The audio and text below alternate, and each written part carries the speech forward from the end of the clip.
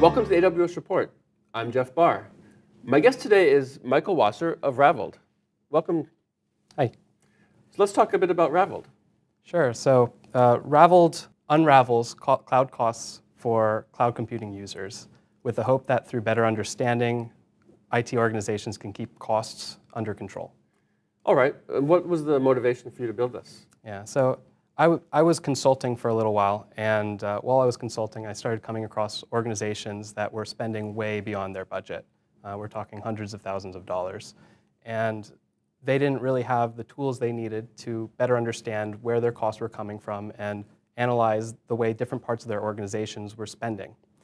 So I sort of started doing this as a one-off, like developing on the weekends, trying to make a tool that would better help them understand where their costs are coming from so that they can then lower their costs in turn. So if I'm a developer, I can actually see these costs, assuming we have all the raw data entered, and I can say, well, it cost me this number of microcents, millicents, whatever, to serve up this page. Is that actually a worthwhile investment, or am I getting that much value back from serving up that page? Yeah, and they can start doing these what-if scenarios. Well, what if we made this change? How much will we save? Is that a worthwhile endeavor? Sort of. So maybe I need to do some more database queries, raising the cost, but I get better conversion from the page. Yep. Yeah. Or better cost performance in general. So. Okay. Yep. Now, what technology is Raveld built on? So Raveld is entirely on AWS today. We use just instances, spot instances. There's a elastic load balancer in front of 2 front-end servers and 2 back-end servers, and the entire setup runs for less than $300 a month.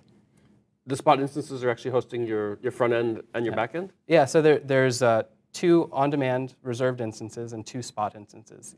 There's 1 front-end on-demand and 1 front-end spot, and 1 back-end reserved instance and 1 back-end spot. So this way, we almost see spot instance, there's spot pricing going above and the instance getting taken away as the same as downtime of a server. And we can handle it because there's 2 of them. So you actually applied some of your own cost measurement and optimization methodology to your own business. Yep.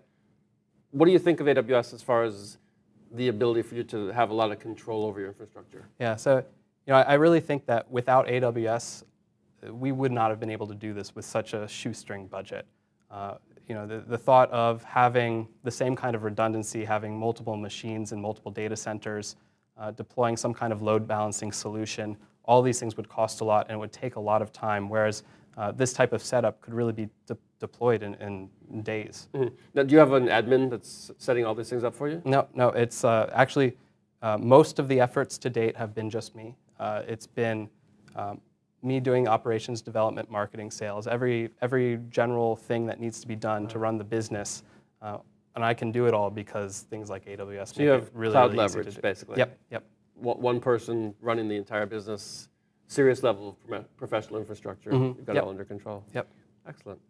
All right, well, thanks for coming to visit us today. Really enjoyed speaking with you. Yeah, had a good time. Thanks for bringing me. My pleasure.